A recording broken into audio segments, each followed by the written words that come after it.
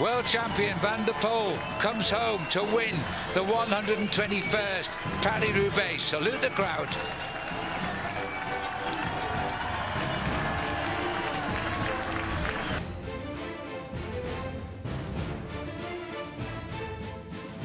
Welcome back to Beyond the Podium. I'm Phil Liggett. Alongside me is Bob Roll, and we've just called one of the greatest Paris-Roubaix bike races, Bob, I've certainly seen. I'm sure you too. What a great win by Mathieu van der Poel. Unstoppable. The hot favorite.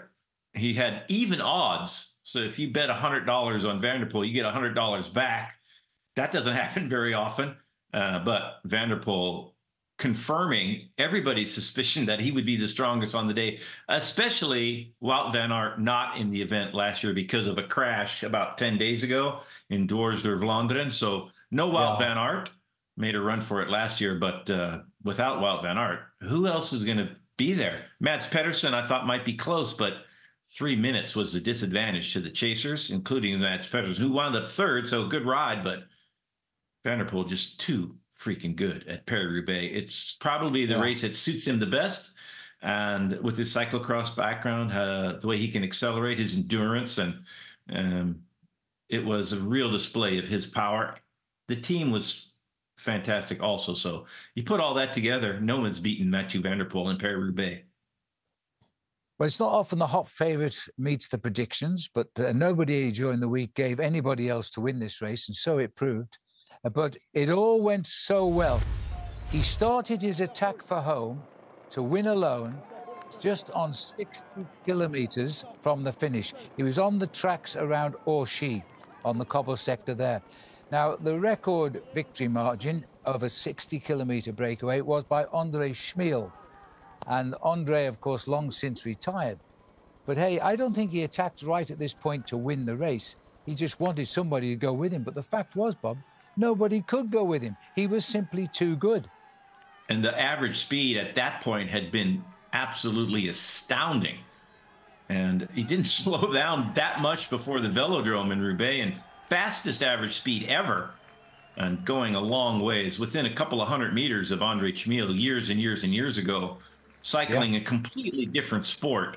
This is one race that's similar to the first edition across the stone roads in the north of France, but still, usually the margins are incredibly tight in professional cycling nowadays. So the 3 minutes he had at the finish line is really amazing.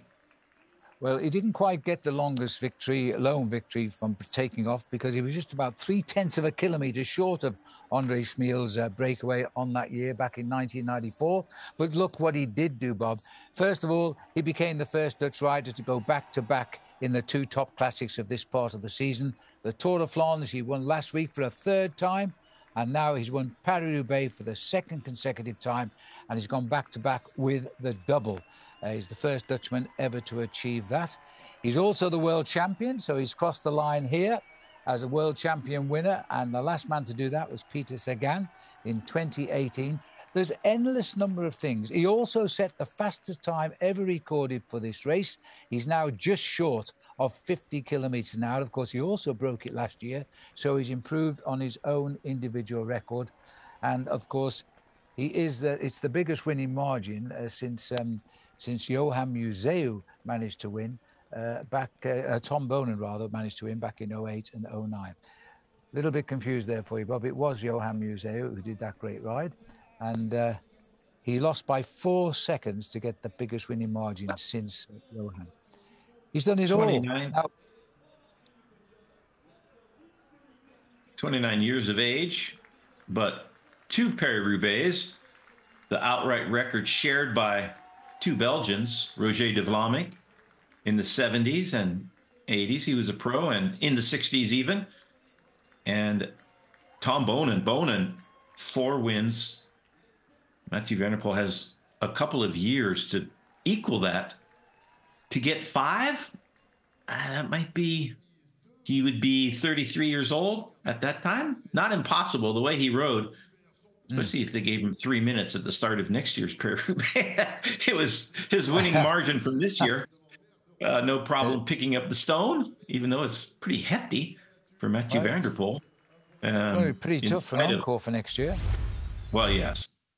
But what about his challenges, Bob? I mean, realistically, Mats Pedersen was a guy that could step in and win today. He was a pretty strong favourite amongst the bookies and amongst the fans. And he's such an aggressive rider. He's known as the internal fourth at the moment, fourth to Van der Poel in the World Championships last year. He's had a fourth this year, Milan-San Remo. He was fourth last year in this very race, Paris Roubaix. Today, he was on the podium. That's what he wanted to be. But Van der Poel was just simply a different contender. He had his own private bike race. I think Pedersen did everything, didn't he? Pedersen did everything possible. He did have bad luck. Worth also talking about the fact this is it when he gets quite frustrated here. He wants a wheel quick. He's in the right move, but now he's got to waste energy. And it's not the first time that he had to get back, because earlier on he went on the wrong side of the road and he missed a split and he had to chase back. So he's had a lot of bad luck. But why doesn't Adrie van der Poel get the bad luck? He never gets any bad luck. Mathieu van der Poel, he's so talented. I can't get over your camera angle, Phil. I look like a giant in comparison, not just my beard, but everything. But be that as it may, I think without Wout van Aert, we were going to see Mathieu van der Poel rampaging all over the other contenders. Yeah. Ex-world champion Mads Pedersen might be able to go a little bit quicker, especially without a mechanical in the years to come. But as long as Mathieu van der Poel shows the kind of determination and team and ability that he showed this year, he's going to be tough to beat in the foreseeable future. 2, 3, 4 years, depending on how long he wants to race. I think he'll always be competitive in Paris-Roubaix for a long time to come. Even though he's 29, it's not his first, run around the velodrome in Roubaix, but I think he still could at least equal, if not better, the record held by two Belgians, De Vlaeminck and Boonen at 4. Hey, Bob, what about this? For years, we talked about the top teams from Belgium, like Soudal at the moment, but they're not firing now in the face of what Alpecin de Koning are doing. We've had 3 so-called monuments, and it's 3 from 3 right now. The race as a big group can't control this team at all. It was a team race today. They could have won with Philipsen, who finished second, but of course it went according to plan. They're dominating now. Everybody was talking about Jumbo-Visma last year. Now we're talking about another new team on the block. I'm surprised that Jasper Philipsen hasn't at least entertained changing teams at some point. As long as he's on the team with Mathieu van der Poel did help him win Milano-San Remo, so I'm sure he feels pretty satisfied. Also, Van der Poel leading him out for a number of stage win in last summer's Tour de France for Jasper Philipsen. So I'm sure he's pretty happy with the way it is, but I think maybe we'll see Philipsen change teams in the years to come.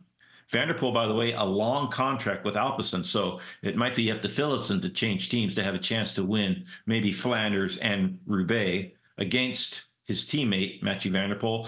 If Van der Poel had a crash or some mechanicals earlier, then Jasper Philipsen would have gotten his chance. But as long as everything being equal, Van der Poel's always going to be the stronger, especially if they're teammates on races like Flanders and Roubaix. The rest of the season, Philipsen has an equal chance with his teammate, but they have definitely replaced Soudal as their historical best team for the classics in all of professional cycling. And Bob, if you want to talk about Soudal, they would just nowhere to be seen in the classics so far. I'm going to leave you, Bob, to explain that to Patrick Lefevre. I'd be happy to. I'd love to talk to Patrick after today. Maybe after he calms down a little bit.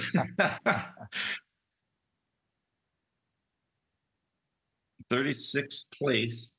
It's, if my math is right, Yves Lampaert is their best rider, Phil. That's not what Soudal is known for, not what the riders are getting paid for, not what their expectations are. They could have had, in the Ardennes Classics, a better chance with Remco Evenepoel. Now that he's crashed out of Pays Basco, he will not be racing for the next few weeks. So I think it's not going to get any better for Soudal in the next couple of classics to come. Yeah. Well, let's talk about the new safety rules. The Tour has been very conscious of riders crashing too much, and that's certainly been evidenced this last couple of weeks of those terrible crashes in the Tour de Pays Basque. Now we've got this strange, they call it a chicane, the French do, but this isn't a chicane, this is a roadblock. You've got to turn right and hairpin back on yourself and turn right again to get back on the road, which in effect goes straight ahead. But the idea was to stop the race pouring in at high speed. Now, this race, at this point, Bob, was in excess average of over 50 kilometres an hour. Then comes this chicane. Well, everybody pretty satisfied with where they are in this group. This is the front group, and there's no reason. You're not going to improve your chances by taking a huge risk by trying to move up just before that right-hand bend. But if there was 140 guys, which we've seen in years past, just before the Trouet of Arenberg, it would have been a very different story in the last 4 or 5 kilometers leading into that chicane. It worked this year, but if the circumstances changes, it could be disastrous. I would recommend they get a more reasonable side streets and make a few rights and lefts on bigger boulevards before going in and maybe accessing the road they came off of just before the cobbles through the village beforehand. There's plenty of roads around there. I rode them when we were there just a couple of years ago at the Tour de France, if you remember, Phil. Our commentary position was right at the gates. I rode the cobbles of the Arenberg, tore my bike to pieces. I was glad to make it on work for the Tour de France on time. I had to run the last couple of kilometers because it ate my wheels to shreds. Not up to the task for the cobbles, but the riders in Paris Roubaix certainly have different bikes to ride and much more technically adept at getting across the cobbles. And perhaps the ability of the riders also is a big factor in that. But they most certainly could find a more reasonable chicane going into that and making it safer, even if it was a bigger group. They lucked out, in my opinion, in this year's edition of Paris Roubaix, such a small group before the Forest of Arenberg. Well, with that, I agree, Bob. They lucked out because I think it's very difficult to do what they did anyway, because I understand they do race into that forest at high speed. As soon as they hit the first cobblestones, riders tend to fall off or have flat tires. We've had riders hurt quite seriously over the years in that forest area, including Johan Museeuw, who really did do his knee in on one occasion, kept him out for a long time. But they're very conscious now of the high speed of professional cycling. We're talking today of a new average speed for the race, and it's now approaching 50 kilometers an hour. It is incredibly quick. If riders are ploughing into that forest in excess of 50, 60 kilometers an hour, they're going to have more crashes. The crowd's always big there. Gone are the days when the crowds used to spill onto the road. I remember Dag Otto Lauritsen crashing many years ago. He simply disappeared through the crowd. Next scene, climbing out of a ditch, and the crowd was still cheering the race. He was behind the crowd. Those days have gone. But they're right to be concerned about this. And they are saying, and so are the riders too, that these crashes are being caused by the riders themselves. And in fact, that's what happened with the accident to Adrie van der Poel. He touched the back wheel of a teammate, and it caused the pileup, which has kept Adrie out of the situation today. I think the organisers, though, are very conscious that they've got to address the safety of the racing, and the only way they can do that is to slow down the riders somehow at these dangerous points. I agree with you. I think they got away with it today. If that had been a bunch of 150 plus riders, as often is, because they use the forest to break the field up for the first time, it's only 100 kilometers done by the time they get there. There's still a long way to go to race, but that's always a decisive move. But they instead, the high speed today, coming in with just a bunch of 35, well, it was a piece of cake, wasn't it? So they got away with it, and I agree with you. I'm sure for that reason alone, it'll be in next year as well. And then we'll see, maybe the situation will change. Now, we did see a rider declassed in the sprint because he went off the track in the velodrome. But let's have a look at this one, because Josh Tarling, now this guy is a really good bike rider. He's a young man. He was the second youngest rider in the race last year. He'd just been told there by the referees he'd been disqualified. And now, Bob, this is the reason. He didn't want the cameras to stay with him anymore. He was absolutely fuming. He'd had a mechanical. There he is, holding onto the car, Bob. Now, you can't do that. After being caught in the big pileup before the cobbles ever started, playing catch up, then getting a mechanical, having to change his bike after a few sections of cobble. It's just a lapse in judgment for Josh Tarling. If he hadn't done that, no way he's seeing the front for the rest of the day. So you want to do your team job. Tom Pidcock had no teammates in the finale, so I understand the impulse, the instinct to do what you could, but still, the official was right behind him on the motorbike, straight out of the race. If you're holding onto the car, you're gone. That's it. That's a hard and fast rule, and it's absolutely essential to maintain the fairness. If you're holding onto the car for extended periods of time, it's one of the worst forms of cheating. So officials cannot turn a blind eye to that. So I think the disqualification was justified, but I can also see Joshua's the reasons why he did that. Just a little bit of desperation, and otherwise never would have seen the front. And the group, by the way, that was just behind him at that moment never caught back up to the front group because of the pressure from Alpecin. So he gambled and lost. Well, I agree again, Bob. In my days of being a commissaire, I did do the World Championships, and the hardest thing in a World Championship is to drive up to a rider and say, I'm sorry, but you're out of the race. I can't say what the riders tend to say to you, but they're out of the race. I thought Josh took it very well. He realized there was a problem. He went to the car to say, what's going on? People are saying I'm disqualified, and the referee obviously confirmed it and kicked him out. He was fuming with himself, possibly. He was frustrated. But I also blame the Ineos team car there. They should have advised him immediately. He hung onto that car door. They didn't know that referee was on a motorbike just behind them. So I think the right decision was made, and I'm sure Josh will become a better bike rider because of it. Let's have a look at that finish, Bob.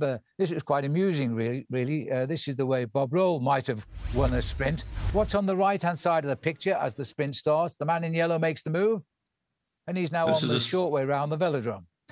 Yeah, this is a sprint for 8th place. 7 riders have already finished, but still, top 10 in Paris Roubaix is huge.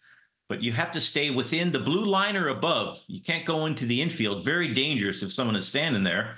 But Tim van Dijk, taking advantage of a moment's hesitation, and was able to hold off the sprint, won by Jordi Meeus. But all for naught, was put to the back of that field. I think that's justified. Oh, yeah. Next time, he will definitely not be going down on the infield of the track if he is in a similar position. But he and his twin brother had a pretty good Paris-Roubaix field, in my estimation. And he would have loved to have gotten 8th or 9th, but 16th, not bad. Same as his number, as you pointed out earlier, Bob. And his twin brother was also in the mix as well. I think he was 3 places better than him after the disqualification, or reclassification is a better word. Now, 3 Americans only in the race, Bob, and I thought they acquitted themselves very well. But one of the youngest riders ever to ride Paris-Roubaix is the young rider, which is Andrew August. I must confess, Bob, I hadn't heard of him until the race today. So an Ineos Grenadiers, same team as Josh Tarling, by the way, has been picked up by Ineos. And boy, that team must have spotted something special in this kid, because he rode well and he reached the velodrome. I'm not sure he's on the result, though. I think he might have been outside the time limit. Time limit of 8%, right around 26 minutes. So Joey Rosskopf, his first Paris-Roubaix, by the way, at 36 years of age. Impressive for him to finish. And Riley Sheehan, not that far off the pace of Mathieu van der Poel, 12 minutes behind. So Riley riding well. And Joey also, and AJ, 18 years of age. And if he liked the cobbles, he got to the velodrome, didn't get a placing. But if you fall in love with your first participation at 18 years of age, for AJ, he might have some big results in the future. Definitely has the talent, has the numbers. Ineos has signed him up for a long time.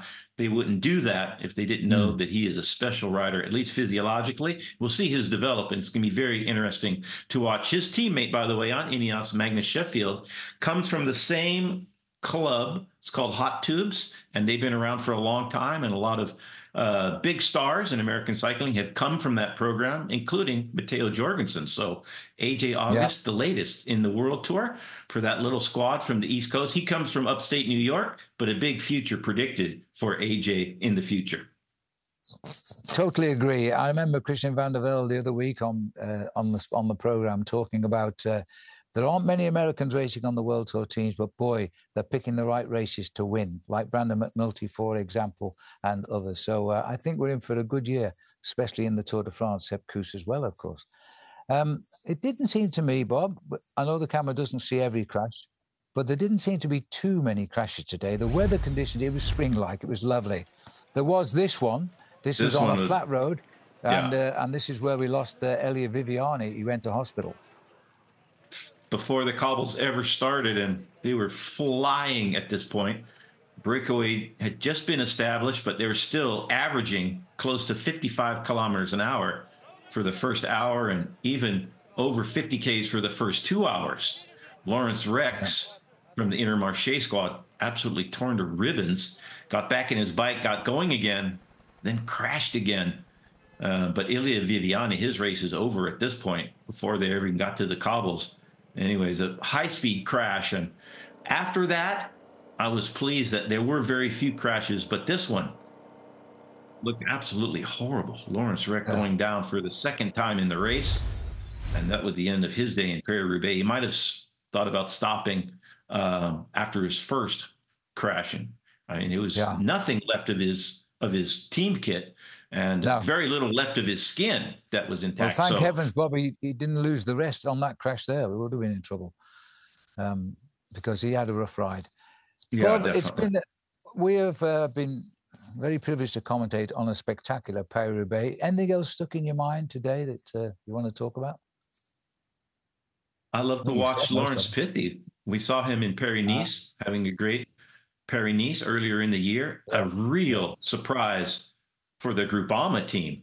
They don't often have that many riders at the front of any classic. And for Kung and Pithy and Louis Askey, to be up there, impressive riding by the French team, Groupama.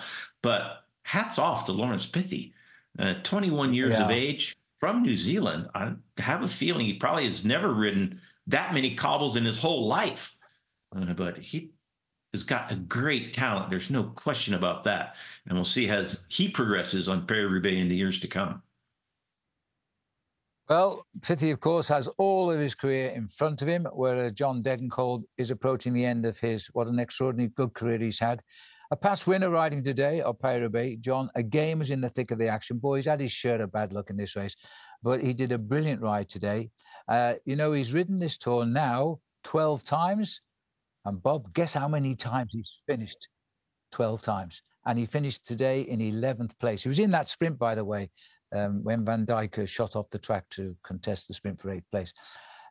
I think, for me, John Degenkolb will have gone home very, very happy, as will Lawrence Pithy today. But one man who's gone home absolutely delirious and will be mobbed when he gets back to the Netherlands is, of course, today's winner for the second year running, and that is Mathieu van der Poel. Good luck to him. He'll be in action again as the season continues. And we're going to say goodbye now from our programme here. Well, we're not in France. We'll give away a few secrets, of course. The race was in France. I'm in the UK. And Bob, happy smiling. Well, you should be. He's in Durango, Colorado. So from us all, a very goodbye, and we'll see you next time. For all your cycling content year-round, subscribe to NBC Sports YouTube page. We got it all.